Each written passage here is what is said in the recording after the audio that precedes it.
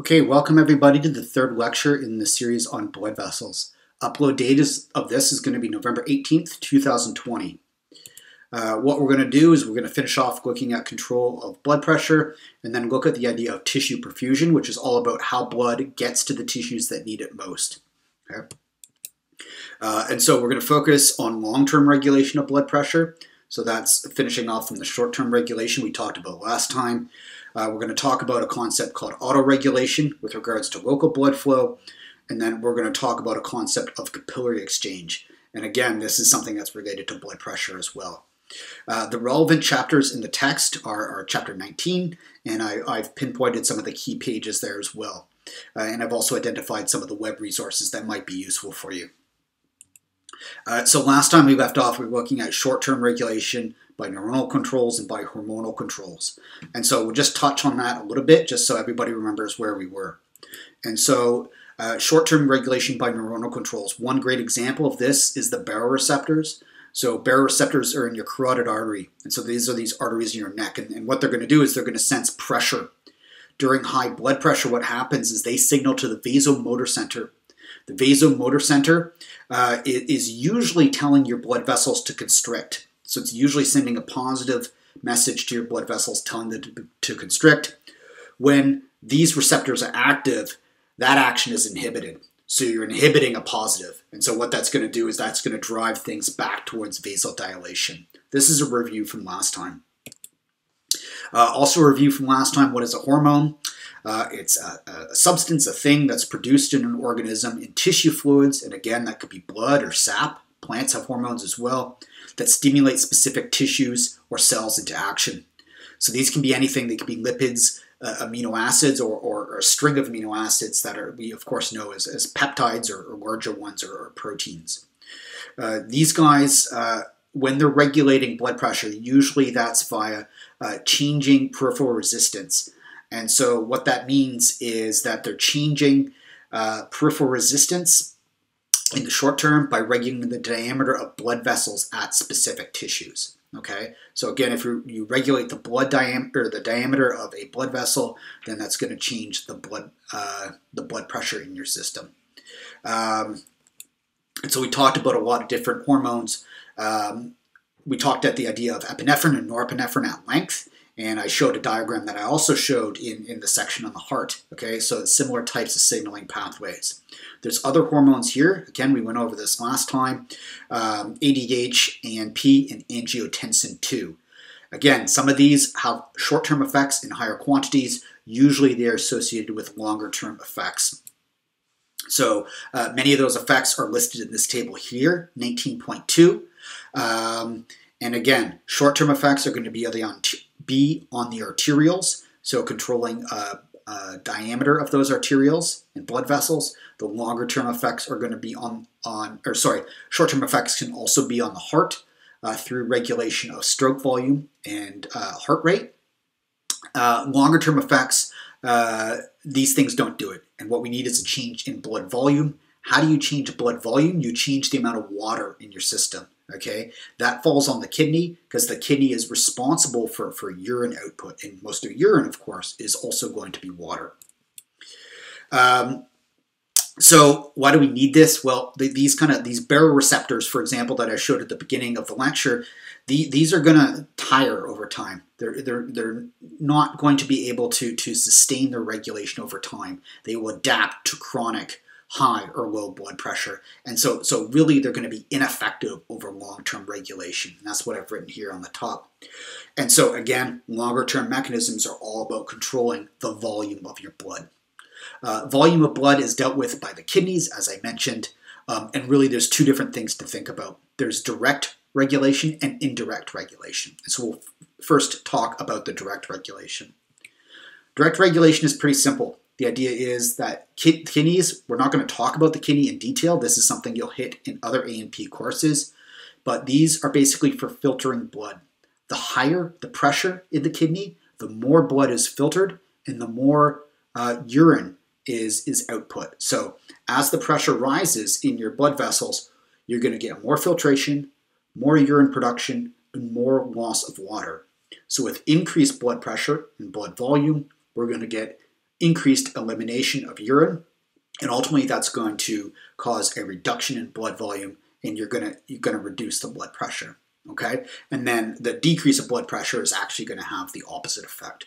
So direct regulation, very simple, just a mechanical process about the amount of filtration that's happening in these kidneys. Okay, and that's all related to urine and therefore related to water output. Indirect regulation. Indirect regulation is based on a signaling cascade. And this is conceptually similar to the signaling cascade that we see in the epinephrine, norepinephrine, cyclic AMP, these types of things.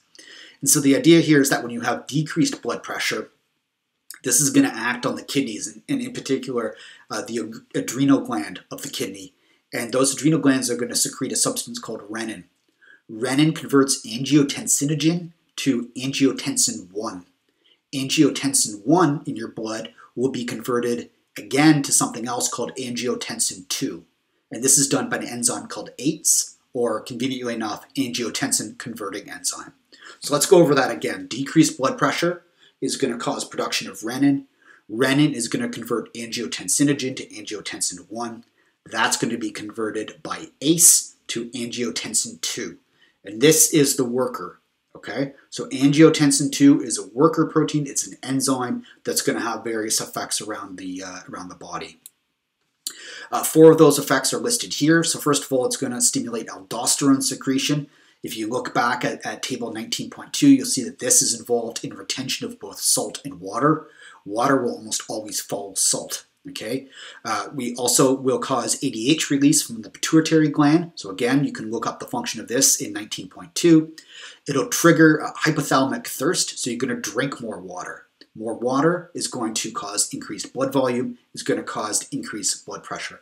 And that's what we want, okay? Because the renin is secreted by the kidneys when blood pressure is low.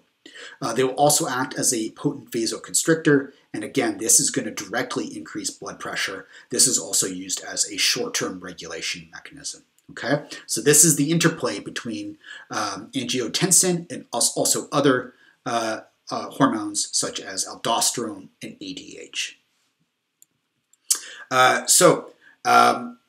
Since the last lecture, then, we've gone over short-term controls in terms of short-term neural controls, short-term hormonal controls, and also long-term control of regulation of blood pressure through the kidneys.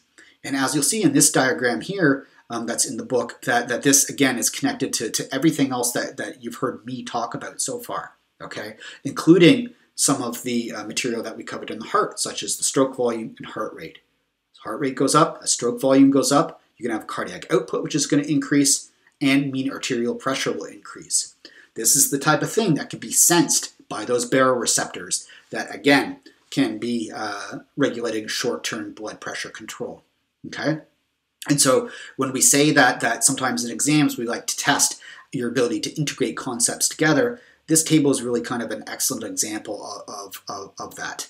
And so as we approach the final exam, I'll come up with some questions that might mirror what you might see, and I'll take you through how we might answer those together. So what happens when blood pressure can't be maintained? This is loss of homeostasis. Obviously, we've talked a little bit about homeostasis before, but it's something that keeps coming up in each section. When you can't maintain blood pressure, you get what's called hypertension. Particularly, this means elevated blood pressure. Clinically, we talk about hypertension being 140 over 90. So if you remember what normal blood pressure is, that's 120 over 80 millimeters mercury. Millimeters mercury is just a way of measuring pressure. So that's what we call hypertension. If it's kind of an in-between value, say 130 over 80, we call this pre-hypertension. Okay, hypertension can be transient, so it's something that can happen when you're sick or when you're active during exercise, for example. And hypertension is also something that's promoted by obesity, as an example. One of the reasons hypertension is bad is because the heart has to work a lot harder. Okay, and so the myocardium, the muscle of the heart, that can enlarge it can weaken, and over time, it's just not going to work as well. Okay, so the problems kind of compound each other. It can also accelerate something called atherosclerosis, And the idea here is that you have this high blood pressure, and this can damage the sides of blood vessels. And you can get things sticking to the side of those blood vessels, and that's what's represented here. Get buildup of things like fats, and this will eventually form what's called an atherosclerotic plaque. And the idea here is that this is going to restrict blood flow through that area. And obviously this can be a problem. If that block becomes too great or too consistent, then that can lead to a heart attack. So we talked in lecture 13 and 14 about the idea of a coronary heart attack. And so that's the type of thing that can cause a coronary heart attack if this is occurring in those coronary arteries that feed the myocardium of the heart. Okay. One of the other problems here is that as this area narrows, what happens to the pressure in this area? So the diameter is going to narrow artificially because you're accumulating lipids and whatnot where they shouldn't be. The pressure is only going to increase. So the pressure is going to get worse. As the pressure gets worse, it causes further breakdown of the sides of the vessel, and it's just this vicious cycle. Okay. Hypotension. Hypotension is basically the opposite of hypertension, lower blood pressure. So you could think of 90 over 60, not 160 millimeters mercury. Again, millimeters mercury is just a measurement for blood pressure. Usually this is not going to be too much of a concern unless it's causing inadequate flow of things like oxygen to your muscles or other tissues that need it. Often it can actually be a sign of fitness. The exception, of course, is if you have an injury and you're losing a substantial amount of blood, your blood pressure will decrease, and obviously that's a bad sign. Okay, so now we're going to talk about this concept of tissue perfusion. Tissue perfusion is all about how blood gets to where it needs to go. Okay, so we're talking about delivery of oxygen to the muscles, for example, removal of waste, not just to the muscles but to other tissues as well. Gas exchange. We know that this is occurring at the lungs, and we're going to spend 4 lectures on the lungs actually in just a bit. Absorption of nutrients. This is occurring in the digestive tract. And urine formation. And we're not going to talk about the details of each of these things. In fact, you'll cover the details of these in some cases in other courses. The ones that we will talk about in detail is this idea of gas exchange in the lungs. And that'll come up in a few lectures. The take-home of this section here is that the rate of flow to tissues is controlled to control the flow of blood to match what the tissue needs. So if your muscles need a lot of oxygen because you're active, well, they're going to get a lot of oxygen. Okay, so that's the take-home message of this idea of autoregulation in the concept of tissue perfusion that we're going to talk about. Okay, 2 ways of thinking about this. First of all, there's the intrinsic control. Intrinsic control means the whole body. What's happening on a whole body level? How is your body responding to changes in blood pressure by regulating cardiac output, for example? That's going to has the capacity at least to affect everything in the entire body. But there's also local control. And so local control reflects how can your individual tissues be modified so that they get a little bit more or a little bit less regardless of what's happening at the whole body. Okay, so intrinsic control can basically override what's happening on a whole body level to provide, say, your muscles with more nutrients, with more oxygen when they're being active. And so you can see that when you go from rest to being active, which is represented by this guy playing basketball, that things start to change dramatically. And so, most notably, of course, is that, well, your heart's going to get a little bit more because it's got to act a little bit harder, but also the muscles. The muscles are taking in way more oxygen, and a lot of that is because of increased local control. Okay, and we refer to this as intrinsic control. 2 types of mechanisms that can govern intrinsic control: autoregulation. Again, this is all about what's happening at the individual tissue levels. First, we'll talk about metabolic controls, and then we'll talk about myogenic controls. Myogenic simply means muscle control. Okay, metabolic controls. So a lot of this is related to the fact that the things that control flow into individual tissues, so the relaxation or constriction of the arterioles or precapillary sphincters, we talked about these previously, these are actually under control of various nutrients that you might find in those areas. And so let's take one example. And so if you have a declining level of oxygen, what this does to those arterioles and sphincters is it causes them to relax. As they relax, more blood will flow into the capillary beds in that region. That blood will bring with it more oxygen, okay? And so this is an example how increased activity will be met with increased oxygen flow to those active tissues. Again, those tissues get what they need. And this is going to be balanced on the other end by various chemicals that might do the opposite. And so one example is this chemical called endothelin.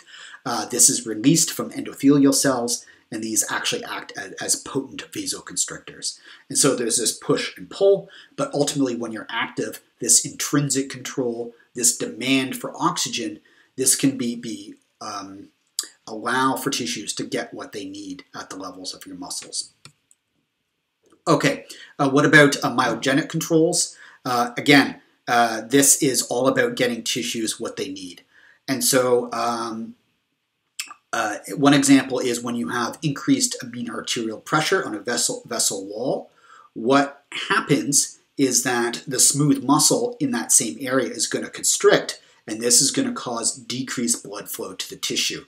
And so this is important when you have very high blood pressure, for example. You don't want to damage very sensitive tissues. And so what you do is you kind of close off access to those tissues. Those precapillary sphincters are going to clamp down. You're going to have constriction of blood vessels. And so you can't get that very high pressure blood going into those very delicate tissues.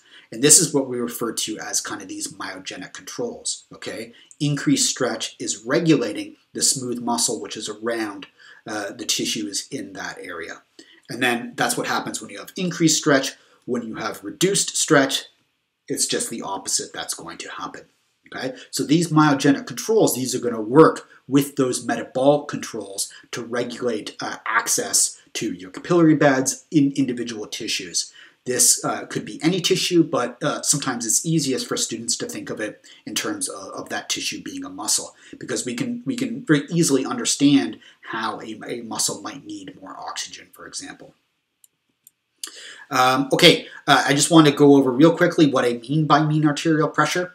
And so if you remember previously, your body has actually two types of blood pressure going on at the same time. You have the systolic pressure and you have the diastolic pressure. So systolic pressure is when your heart is contracting, and the diastolic pressure is when your heart is relaxing. And this is always going to be greatest right near the heart. The mean arterial pressure, the mean arterial pressure is not quite an average of those, but it is actually equal to the diastolic pressure plus 1/3 of the pulse pressure. If you recall, the pulse pressure is the systolic pressure minus the diastolic pressure. So you can go back and look at that equation. So the mean arterial pressure is going to be highest around where the heart is. It's going to decrease when we get into these arteries, and specifically the arterioles, because this is where we get the biggest change in diameter. And then in the capillaries, you can see that it's actually still, it's not as high as it was, but there's also a decent amount of pressure still. And again, this is why those myogenic controls are actually so important. It's because if this pressure is too high, when you have that blood coming into the capillaries, we don't want those capillaries to be damaged. And so if you have high blood pressure, the capillaries are going to seal off and won't let so much blood in, okay? The blood pressure is then the mean arterial pressure is then going to decrease as you go into venous system where it's very low. We talked at length about how there's various adaptations that these venous systems have in order to get blood back to the heart. And so if you think about them, so there's the valves, there's movement by the skeletal muscle, and we also talked, for example, about breathing will actually move blood through the venous system as well. And we'll come back and talk about that when we talk about lung function as well.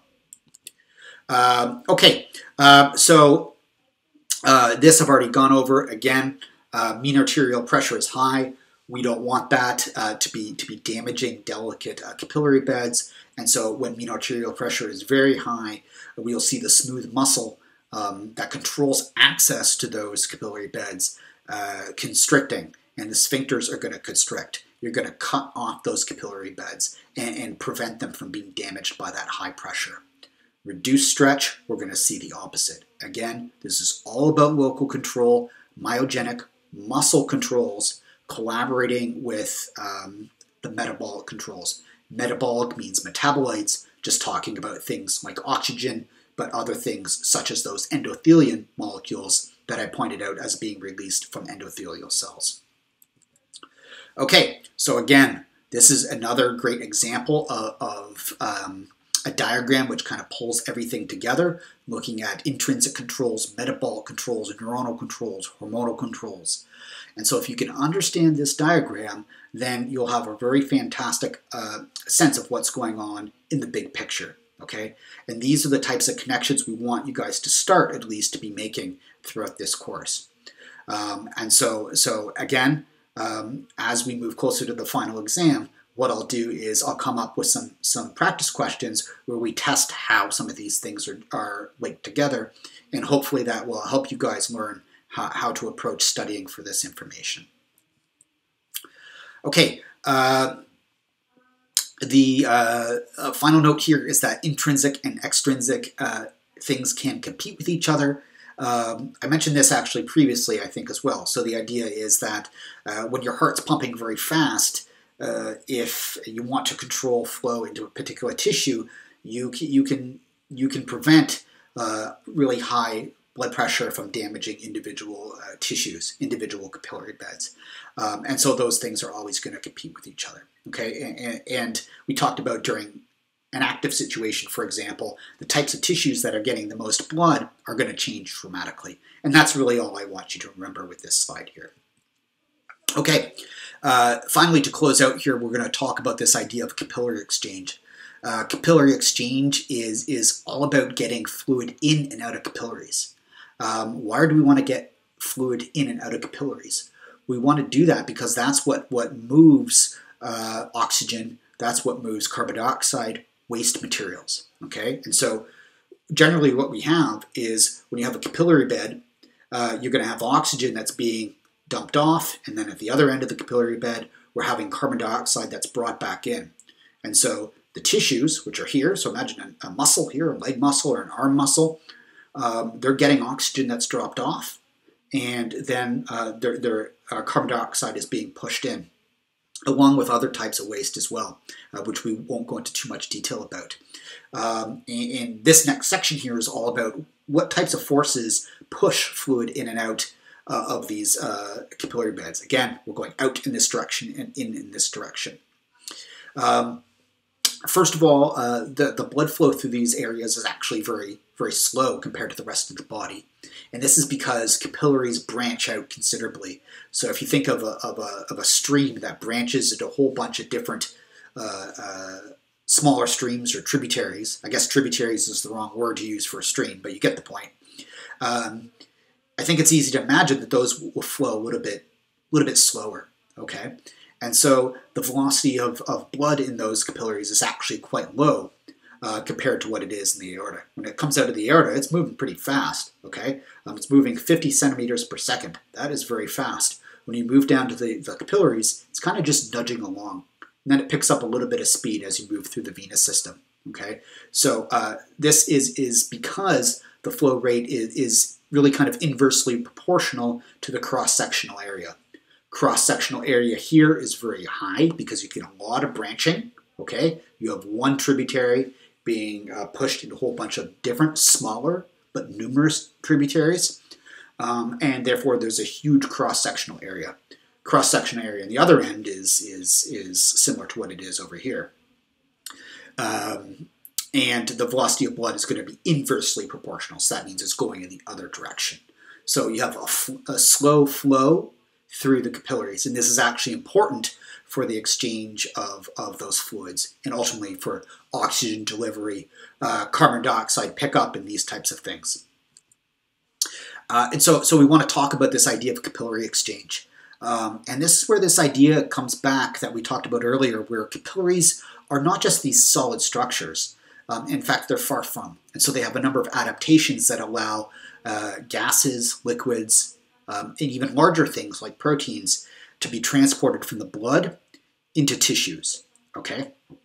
And the idea here is that we talked about these things called tight junctions. These are these endothelial cells that are kind of held together. Sometimes those tight junctions are very tight. Sometimes there's a lot of them. Other times they're a little bit more loose. When they're more loose, you can get more fluid moving through them. We also talked about how some capillaries have pores in their endothelial cells, and we call these fenestrations. And hopefully you remember that fenestrations comes from the Latin word fenetra. Fenetra is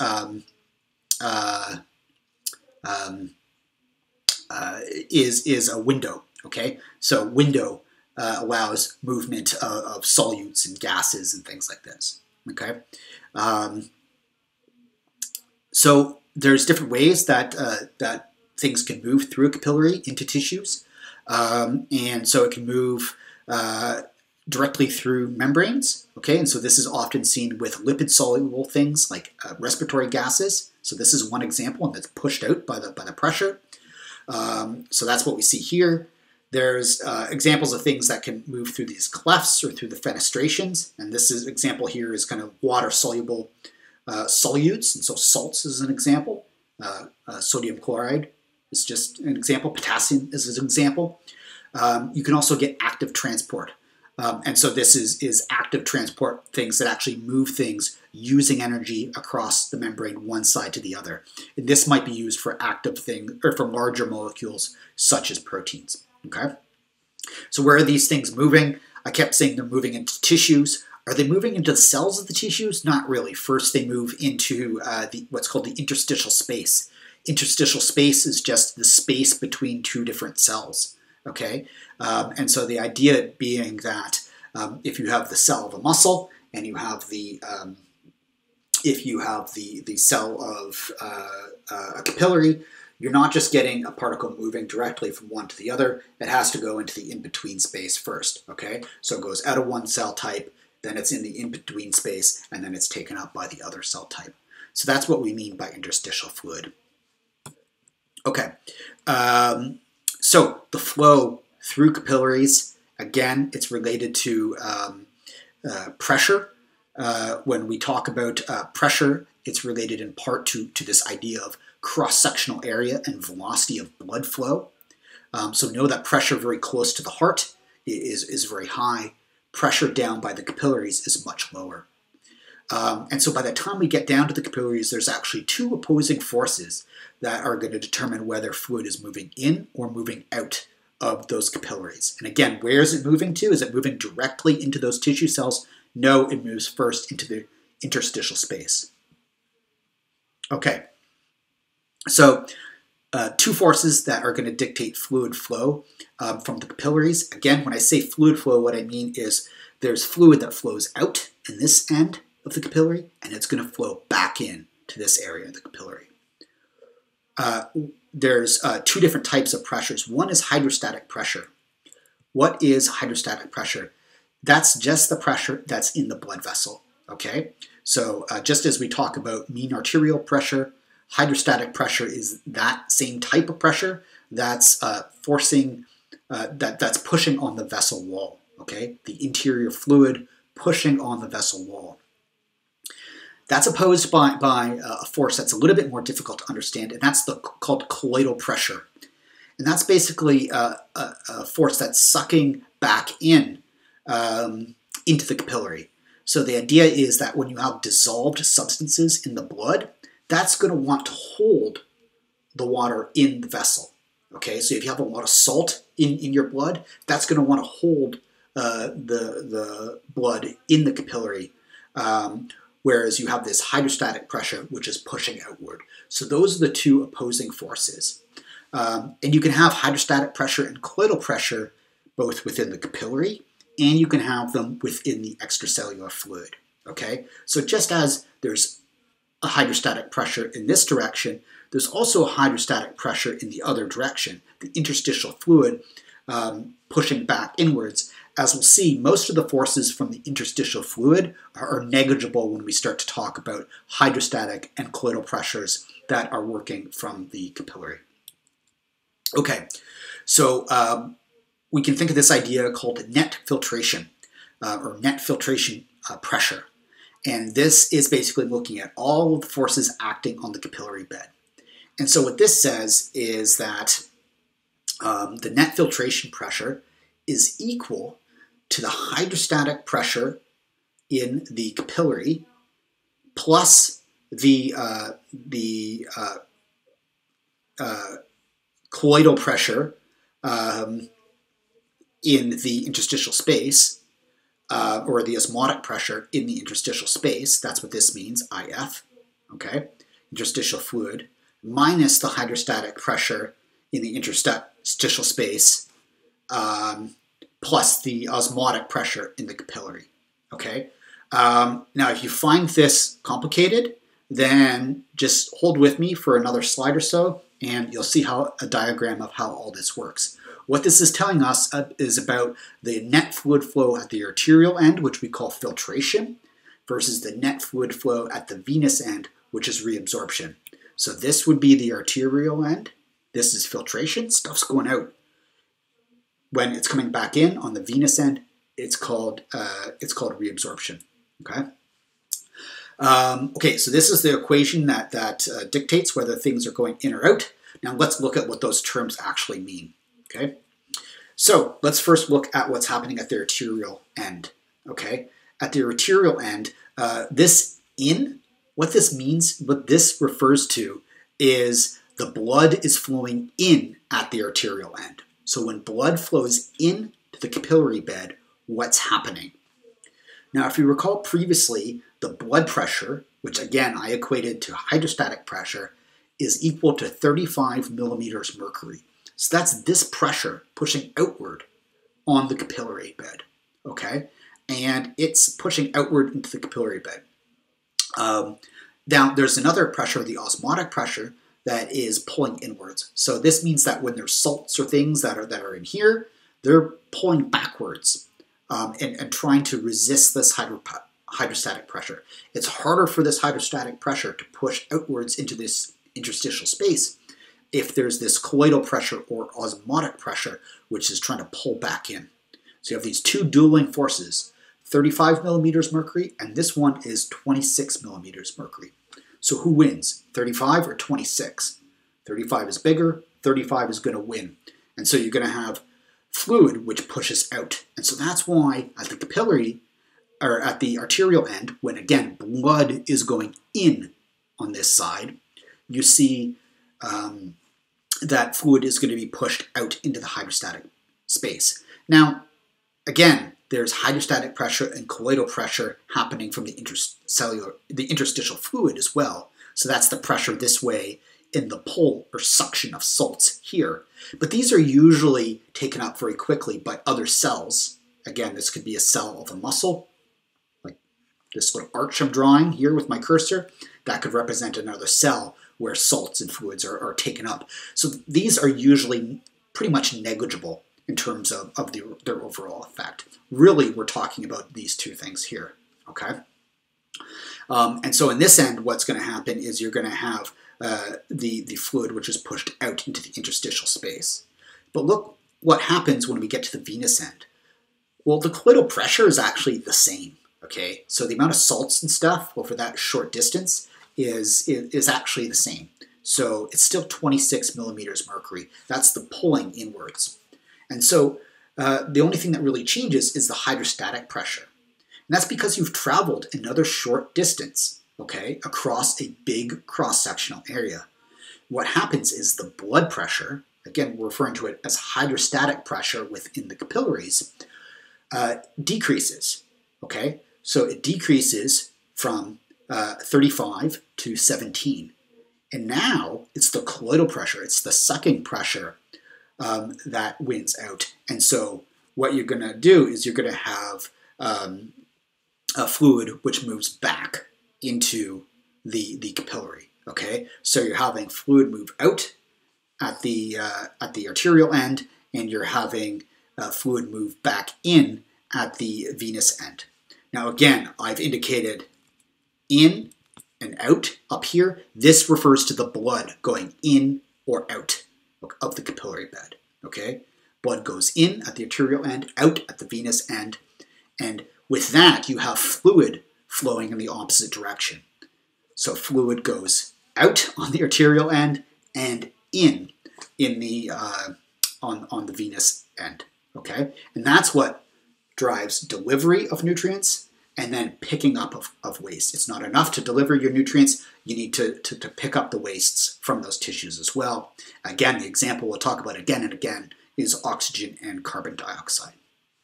Okay, okay, so that's the main material that is the material that I wanted to cover in terms of blood vessels. The next bunch of slides, what you'll see is big lists of these major arteries and veins, okay? And in some sections, in some years, they have students kind of memorize all these things. Even during a regular school year where we're not doing this by distance, and so exams can very easily have labeling questions on them, I really don't like students to waste their time memorizing all this stuff. And so what I always say is people will not be tested on any of these unless we've talked about it elsewhere as part of another slide. And so one example might be the coronary arteries and veins, the superior vena cava, inferior vena cava, aorta, pulmonary veins and arteries, those types of things. There will be others that come up as we talk about the lungs. But you're not going to need to know, facial vein, occipital vein, posterior, whatever that is, vein. We did talk a little bit about the carotid arteries. And so you might need to know what that is. Now, this is a little bit of a special year because of COVID, the distance learning. That's another reason you want to have kind of these labeling type questions. And so the answer is, do you need to know all of these veins and arteries that I'm scrolling through here? The answer is no, unless I have talked about it in depth on a different slide, like in an earlier or later part of the presentation. Okay, so don't waste your time memorizing all these things. It's not a trick. You're not going to need to know all these things unless I go into them in detail. And you're not going to have labeling questions because, again, if I just put this diagram on a final exam and ask you to label it, well, you can just flip to this diagram and fill it in easy. So that's not really testing anything. My argument is that it's not really testing anything meaningful even on a regular year, because I don't really believe in simply memorizing things just for names unless there's some sort of a purpose behind it.